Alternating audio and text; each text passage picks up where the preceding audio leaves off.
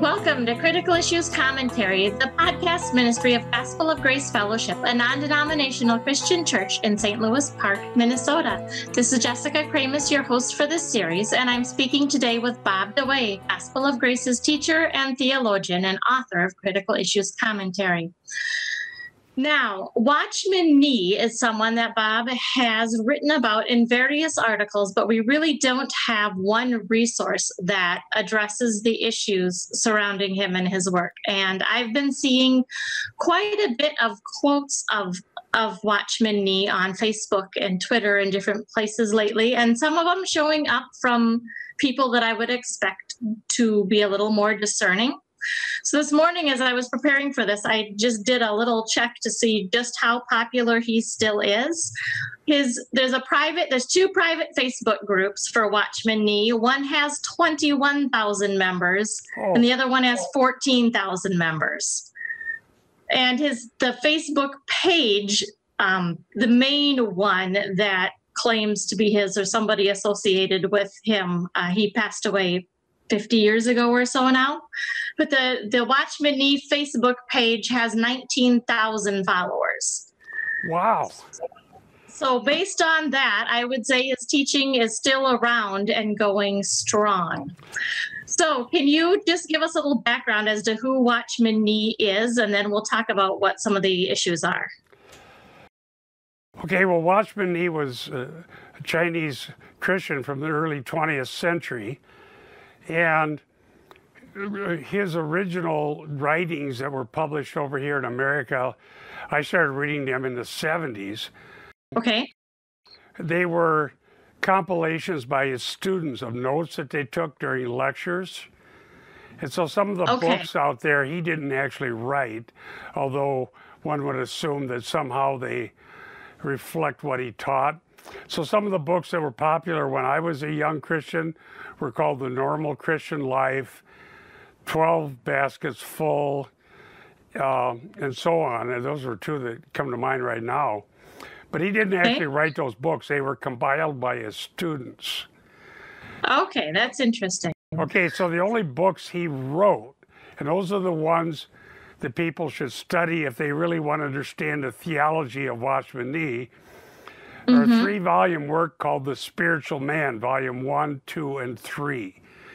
He actually wrote those because he was a little worried about how long he was going to still be on the face of the earth, and he wanted to get this material. And he actually claimed that he got the material by revelation from God. And that's why, if he didn't get it written down, it could be lost, because it isn't something that an ordinary person would ever be able to glean from Scripture. Okay, so now, just to give you a background of why I'm talking about this, is I really bought into this whole Watchman Nee when I was a brand new Christian in the 70s. And I read his books, and I particularly focused when I found out that The Spiritual Man was what he actually wrote. Those 3 volumes I read until they were dog-eared. And I still got one. There's volume 2. I found that. I had to get rid of all my research books that I disagreed with when I moved home and started working from home, because I didn't have room for all kind of books on shelves. But I found this one. I started rereading it here today. And boy, just a little bit of rereading today totally shows me why I was so confused when I was trying to be his follower. His stuff was so confusing and so difficult. And for 5 years, I tried to just be this, quote, spiritual man, unquote, that he was promoting. And it was like mission impossible. And now it's interesting to me. Today, I just sat down and started rereading Volume 2. This is 40-some years later, after I finally just gave up on it and went to just following the Bible. I started rereading it today and taking some notes. It makes more sense to me now that I'm actually using my cognitive abilities in my mind, which he warned against, because that would make you soulish. So I just analyzed it logically and rationally based on Scripture alone, and I realized that he has error after error after error and misuse of Scripture. Okay? But back then, when I was thinking this is from God, I need to follow it, I worked and worked and worked and wore out my original three books, going through them, and I never did feel like I achieved this spiritual man status that he was talking about. So then the spiritual man is something that you strive to become, not something God does in you? Well, he'll say, absolutely, God does it in you, but you kind of hold the key, because if you keep functioning out of your soul, then you're going to end up getting problems. You'll become soulish. And the soulish man is basically synonymous, although not really, but it'd be similar to Paul talking about the carnal man. Okay. And so he had this scheme that was laid out in these 3 volumes of what I call anatomical sanctification. And it's based on the idea of the body, soul, and spirit from this one passage. And then he lays out in great detail different faculties of the body, of the soul, and of the spirit, and how these interact with each other, and how they interact with the outer world, and what we must know and learn in order to be the spiritual man. And it's very, very difficult, very, very confusing, okay? And I know from experience, because I did everything I could to try to be that spiritual man, and I finally decided a better idea is just believe the Word of God. All right. So do we even find this idea of figuring out body, mind, and soul somewhere in Scripture? What is he basing that on? Okay, I've got this one verse. I did a bunch of work here today to be ready for doing radio on this. I'm glad I'm finally doing this after all those years I spent trying to be the spiritual man. It's very gratifying to finally maybe help somebody else not waste their time with this stuff. But here is the one key proof, and then there's another one that kind of goes along with it. It's 1 Thessalonians 5:23.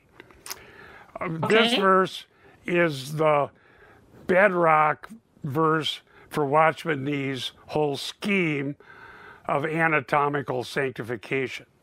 And I mean by anatomical, the tripartite man and how different parts of that divide up, okay? 1 Thessalonians 5:23 from the New American Standard says, "Now may the God of peace himself sanctify you entirely, and may your spirit, soul, and body be preserved complete without blame at the coming of our Lord Jesus Christ." That's 1 Thessalonians 5:23. Now, needless to say, Nee was a tripartite guy. He believed that body, soul, and spirit were 3 distinct things that are part of the human being, but that's not universally agreed upon by Bible scholars and theologians. Many believe that when it talks about the human soul and spirit, it's just 2 ways of describing the same thing. That you have the body and then you have the inner person, okay? And so there's a lot of debate about that. Now, I would say this. Let me just lay this out, because from what you're saying, Nee has a lot of followers out there to this day. These teachings are wrong even if you did believe in this tripartite idea. There's nothing in this verse that would lead us to all of the things that Nee teaches in that 3-volume work. And if you're reading his other books, he didn't write them. I don't think those other books did me any good either, but they're not what he wrote. They're notes from his students that they compiled. The 3-volume, The Spiritual Man, that is Nee. That's everything. So you need to know those 3 if you want to be a student of Nee. Now, I wouldn't recommend it because I think you're wasting your time. Because it is a tacit rejection of Scripture alone. Nee very much believed in revelations from God beyond Scripture that were absolutely necessary for us to prosper and grow as Christians. There's absolutely no doubt about that.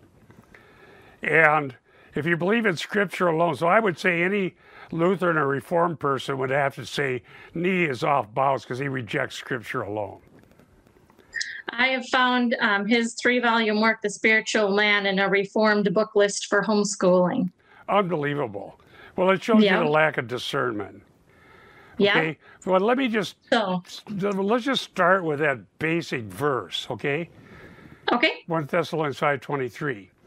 Now, Gordon Fee, who I believe he's Pentecostal, but Gordon Fee has written some great commentaries on various books of the Bible, including 1 Corinthians and one here on 1 Thessalonians. And he makes some good points.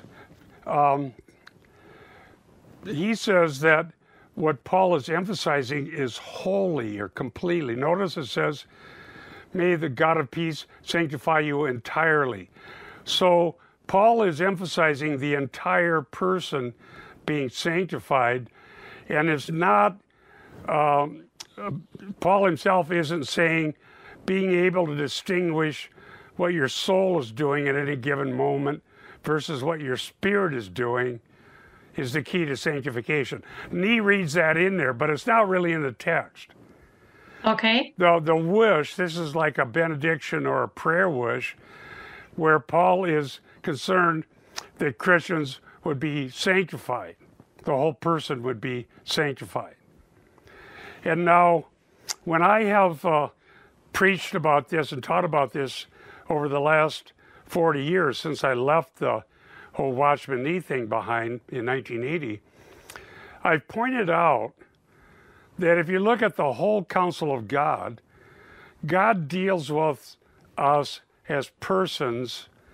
And if you look at the Old Testament, when it talks about the heart, it's talking about that part of us, the inner part, that would turn to God. Right. Okay? Serve me with your whole heart. When it says you shall love the Lord your God with all your heart, with all your soul, with all your mind, with all your strength, it means the whole person would be devoted to loving God. Right. Well, Nee is saying, and I got some quotes from that, I don't know if we'll get to it in this session, but we will, that the key is to divide up those parts and see how they interact with each other. I have a hard time even understanding how we would do that. How do I know how my mind is different than my body, which is different than my soul? Well, you might be able to do the mind-body thing a little bit, but when you go from soul to spirit, it gets real dicey. I don't personally even see the difference between soul and spirit. Well, Does he make some distinction there? There may not be one, but Nee has all kinds of details about how that's supposed to work. The Spirit speaks to us through intuition, not through reason and rationality.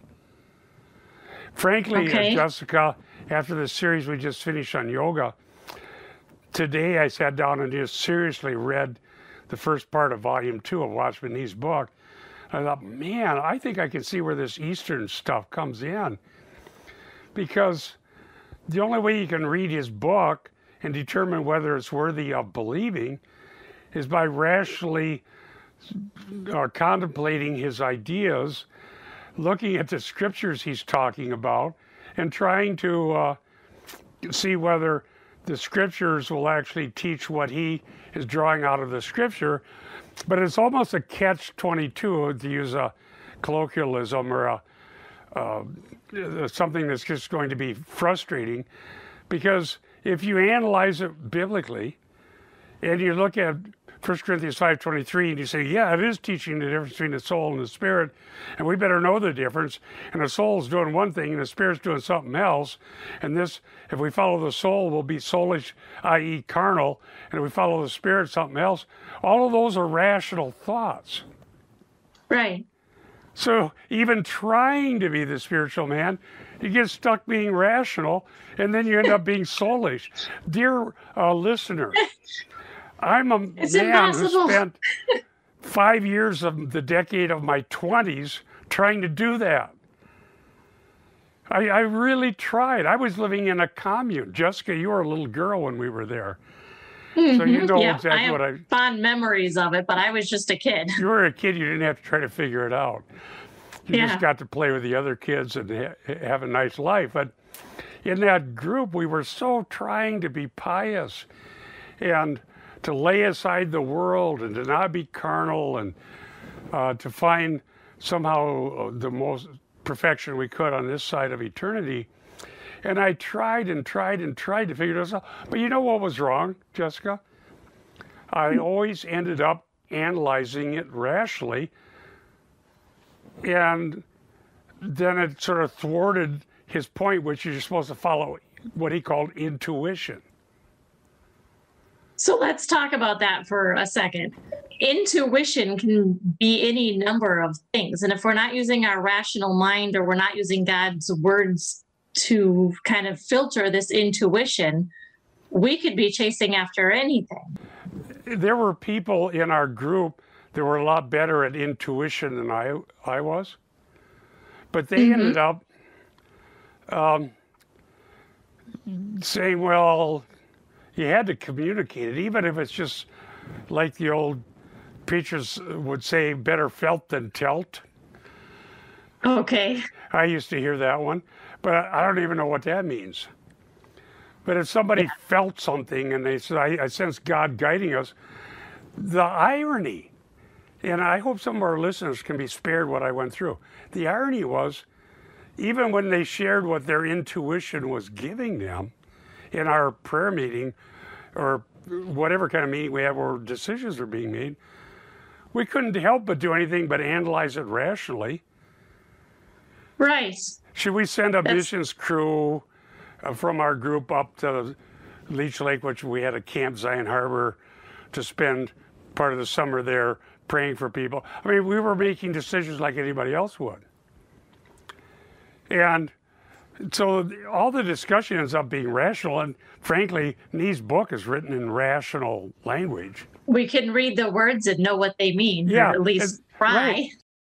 And so trying to lay aside the potential damage of soulishness, see, according to him, the mind or the soul had mind, will, and emotions.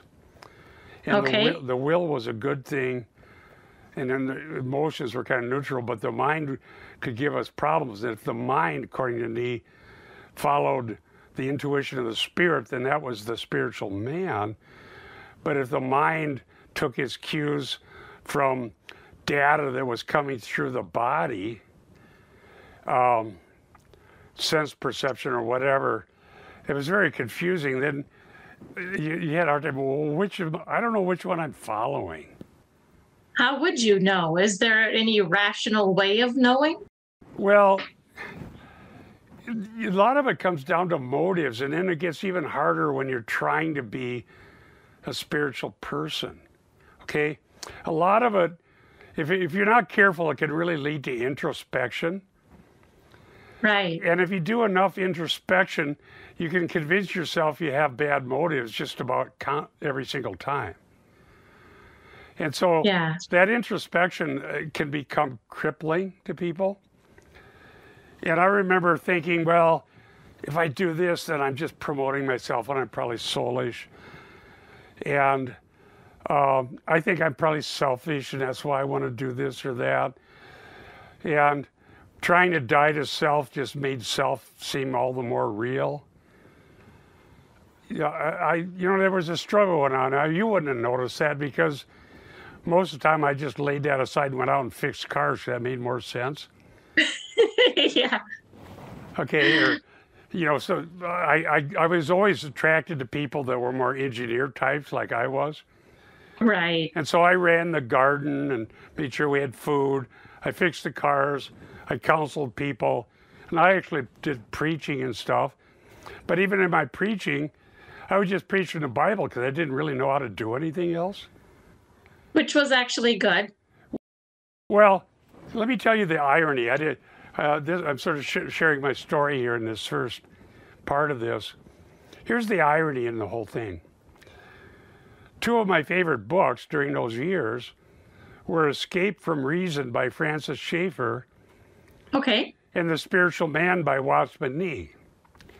Now that's today, an interesting combination. Yeah, well, back then we used to talk about the double-minded man. I think that's what it made me.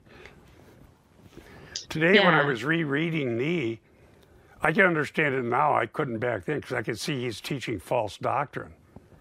Right. Back then, I assumed he was true, and then I couldn't figure out why I couldn't put it all together. Now that I look at it and believe that he's a false teacher, not that he didn't know the real gospel, but he took that as a starting point. Then you have to figure out all the rest in order to be a good enough Christian? You need to learn how to be the spiritual man.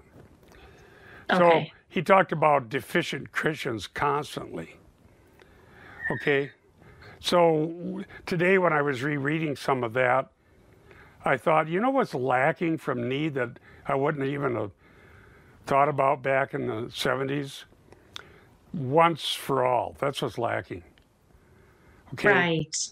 And the once for all needs to be emphasized. And so Nee was saying, and I'll document this in some of our future episodes, but he was saying that the voice of God comes through the intuition, which comes from our spirit joined to the Holy Spirit. He took a lot of verses out of context. He'd say, for example, he who was joined to the Lord is one spirit. So then he'd say, okay, there's where your unity is. There's where your reality is. You're joined to the Lord, you're one spirit. Now you got to go to your human spirit, which is joined to the Holy Spirit, and gain intuition so that your soul follows that. And once that becomes your daily reality, you'll be a spiritual man. But so how does he explain then how the church went a couple thousand years without having that revealed to us in Scripture and somehow we survived? Well, the same way a lot of groups do. They don't take Scripture alone seriously. Yeah. Okay? And I mean, that's not unique to Nee. Frankly, Roman Catholicism, Reformed, Lutheran, a lot of people take their own traditions as like the be-all and end-all. Right. I'm kind of on a mission to get the church to go back to Scripture alone and the priesthood of every believer. Amen. We can have our traditions, but they got to be judged in light of Scripture. Okay? Right. What I didn't do, okay, I was attracted to Schaeffer because he had, in a sense, had an alternative to Nee, which was that it was bad to escape from reason. Right. And so I had those two conflicting ideas, and I didn't know what to do. And I really I've never ever been a good mystic. I'm pathetic at being a mystic. Engineers usually don't make good mystics. Yeah. So I just always go into the engineering, and I thought, they had all these things going on, and we had weekly fasts and constant prayer meetings and trying to hear the word of the Lord in our spirits. And eventually I'd say, well, you know, there's broken cars. So nobody's fixing them. I go out in the garage and I'd fix a car. Now I can do something. I can use my mind. Now later, this all started making sense. And in God's providence, that experience of trying to be a mystic and failing. Now some people say, see, you just gave up because you're no good at it. And that's fine. They can say what they want about me because my experience isn't normative. The Scripture is normative. Right. I'm just telling you why this is important to me and why I'm spending my life teaching Scripture alone since the early 80s. Okay? Yeah. Scripture is the inspired, inerrant Word of God. God spoke rational, meaningful words in human languages that are meaningful to God and to the hearer. And so when Moses went up on Sinai and the finger of God wrote in Hebrew, thou shalt not steal, what that meant when God wrote it and what that meant when Moses read it and what that meant when Moses preached it are all the same thing. Right. And we use our rational mind to know if I take my neighbors, now the command not to covet touches on this. Don't covet your neighbor's manservant, maidservant, so on, wife and whatever. And because that will lead to stealing. Don't steal. Well, a lot of, even the mystics say, oh yeah, we agree we shouldn't steal. But how did you do that without your rational mind? Did you need your spirit to intuit not to steal? Or did God say it? Now, Jessica, the second point on this is this. All right, so we can see the 10 Commandments or whatever. But listen, doesn't the Bible claim that it gives us all things necessary for life and godliness? Yes. And as non-Catholics, we don't believe the Pope speaks for God. We don't believe the cardinals and the College of Cardinals or the teaching magisterium or all of this, or traditions of Rome are binding on anybody because they're not really apostles. They don't really speak for God. We believe in Scripture alone. So if we believe in Scripture alone, and we believe that in the sufficiency of Scripture, and we believe in the priesthood of every believer, then why wouldn't we be like Bereans searching the Scriptures to be these things, to see if these things are true? Right. Well, if we did, we wouldn't find Watchman Nee's teachings. No. And we can't, let's stop there for a second. You've talked in different series about kind of the 3 categories of knowledge, and I think that's relevant to this, and it will help us to get those in our mind right now. So the 3 categories being general revelation, the secret special things. Revelation. Yeah, let me talk about that in a couple different ways. I've been teaching that in Sunday school. I just did this last Sunday. Deuteronomy 29:29. The secret things belong to God. The things revealed belong to us and to our children. And so the things revealed are what's revealed in Scripture. Right. And from there we find true binding and loosing. What's binding and what is the law of God, what is the law of Christ under the new covenant. And then the secret things are the occult, which we're not to inquire into as forbidden knowledge.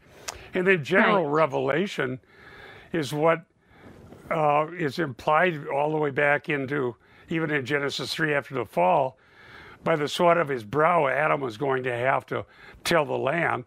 And he's going to have to use reason to figure out the difference between a thistle and a tomato. Right. I say tomato because it's August and everybody's got tomatoes here. And so that's categories. So we use our rational mind to survive on the earth. We just finished a series with a lady who got delivered out of Kundalini yoga. And they're trying to teach people how to turn off their rational mind in order to come in contact with this oneness of the universe. But that, like this intuition idea from the spirit realm that Nee had, it's really self-defeating because all those same people, however much time they spend on their Kundalini mat, when they get up, they got to go out and figure out how to be fed. Right. They got to go get in your car and know how to start it and remember which way is right and which way is left. Yeah, how to drive down the road, or whatever you do. So what Schaefer was saying that was right, that helped me eventually, that's what helped me get away from Nee and back to Scripture alone, was God intends for us to use reason. And being rational is not going to make us quote unquote soulish. It's not going to make us carnal and displeasing to God.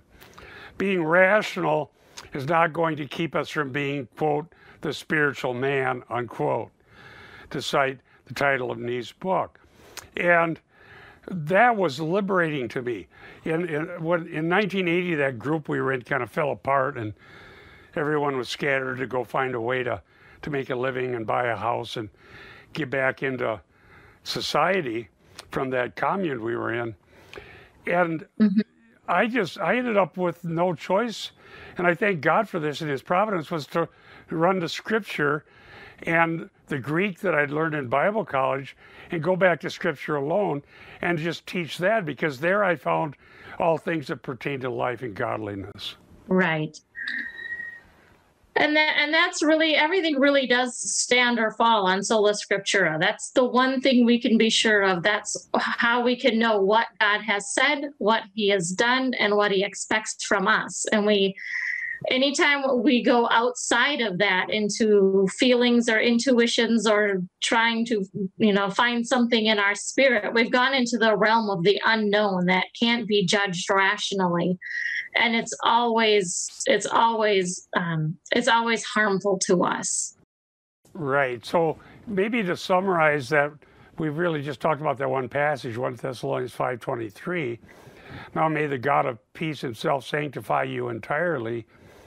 We're going to stop there. This is a prayer that the whole person would be sanctified. Whatever components, when we want to debate components, God wants us sanctified. Okay? And that your spirit, soul, and body be preserved complete. And I'll give you some more next time. I'll give you some more exegesis on that. But even if there is a difference between soul and spirit, and that's debated. Okay. But if you take the term heart, it's a bigger term, and it covers everything on the inner person. I don't believe that we have the rational capability of looking inside self and saying, aha, soul here, spirit over there. That's beyond How would us. I wouldn't even know how to begin to determine that. Well, you can, and I'll show something now. The next time on our next session, another verse is important to Nee, and he brings it up continually, is this one in Hebrews. Let me introduce that, where he says, I've got so many pages here. Hebrews 4:12, I believe it is, that the Word of God is like a sword that will divide asunder.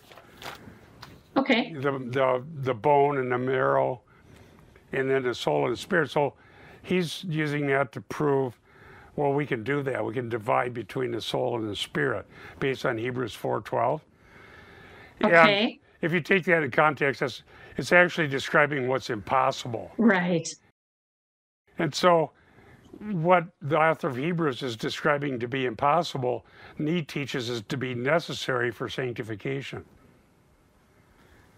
Okay, well, that is a lot, and I have to admit it confuses me. So I'm glad we have more sessions on this, because there'll be a lot of questions, but we are almost out of time for today. Do you have anything you want to add before we close? Well, don't be confused, saints. It confused me too. Paul's actual meaning is very simple. He's praying that God would sanctify us, and we know that that's the will of God, our sanctification. And that's right. Ultimately, we have a resurrected body, okay, and the whole person will be perfected in glory. And what we are as persons is what God intended, and God made us. And the means of sanctification are means of grace, and they're made in such a way that you don't have to be some special mystic to be sanctified. God actually sanctifies ordinary Christians. Amen. And he gives us the desire for those things that he uses to sanctify us. No new believer has to be told that they need fellowship, or that they need to pray, or that they need God's word. We love the things that he uses to sanctify us. Amen. All right. We are out of time for this edition of Critical Issues Commentary Radio. You can access this program and many others, along with years worth of articles, at our website, cicministry.org. And we want to remind all of you out there, as it says in Philippians 1:27, stand firm in one spirit, with one mind, and strive together for the faith of the gospel. For Critical Issues Commentary, this has been Jessica Kramus and Bob DeWaay, and we'll see you next week. Amen.